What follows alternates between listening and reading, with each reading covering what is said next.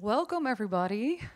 So it's the last part of the WordCamp, and I'm Flory. I'll be your MC today. It's a pleasure to announce our next speaker. Our next speaker is going to tell you more about generative AI for images.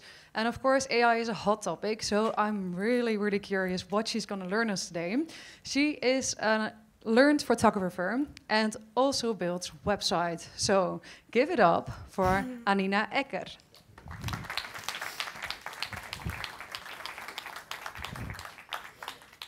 Hi. As she told you, my name is Anina. I'm a professional photographer and I transitioned to websites design in about 3 years ago. And at the moment I work for PR24 in Switzerland. First of all, I'm going to show you two pictures and I want you to guess which one is AI generated. And I'm just giving you a quick second and then I'm going to continue without telling you. So, first of all, when you talk about AI, I think there are two things we need to think about.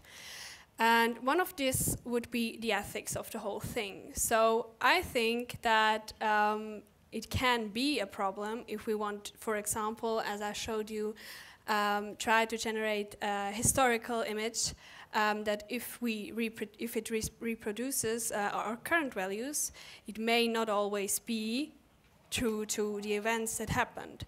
So I think it's really important that we learn how to use prompts the correct way, that we learn how to use the right prompts, and that we always cross-reference if the things always are the right way. So also what I think is important to look at if AI ever, that's a question I ask myself always, if AI ever can be objective and if it ever can be truly a unique thing, because we always need to have material that was learned to the AI tool and that it creates it from. So how do we handle, or how do I handle AI images? I think at the moment it's pretty important to be responsible when you use it. Always look out for the things I said before, that we don't reproduce inequalities, that we look out that the things we create don't have an unethical aspect to it. And for me, it also would be important that in the future we have some kind of regulations how we use AI or what is allowed to use AI for. Yeah. So what I'm on about is, or what the whole thing I wanted to tell you about is the value of the whole thing. So I'm a photographer, and for me, AI always is going to be so much further away, and I'm always going to tell you the real image is the better thing to do.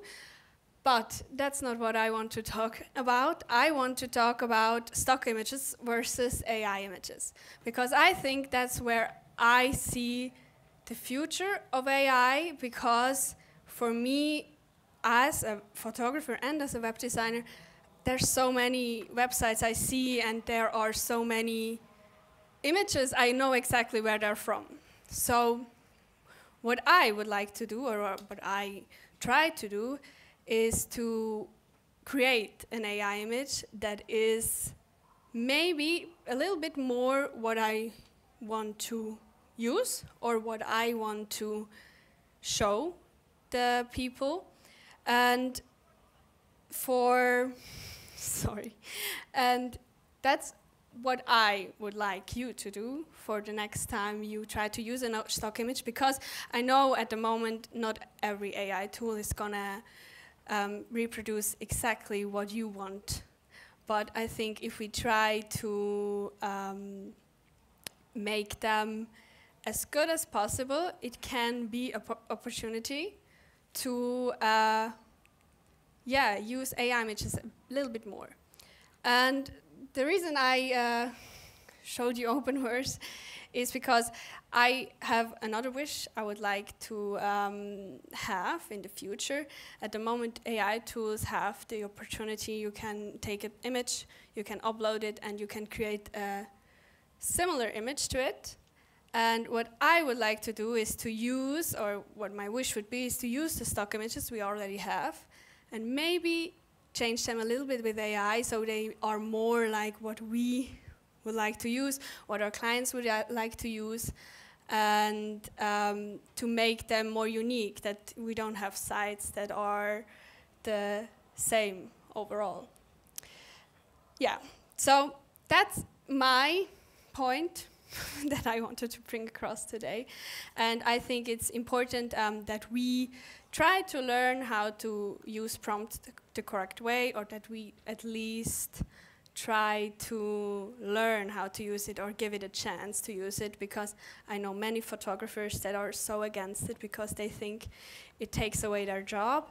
But I think if we as photographers, or learn how to use AI or learn how to do AI images, we can add that to our portfolio, or we can use it as well, and it doesn't take away our whole job.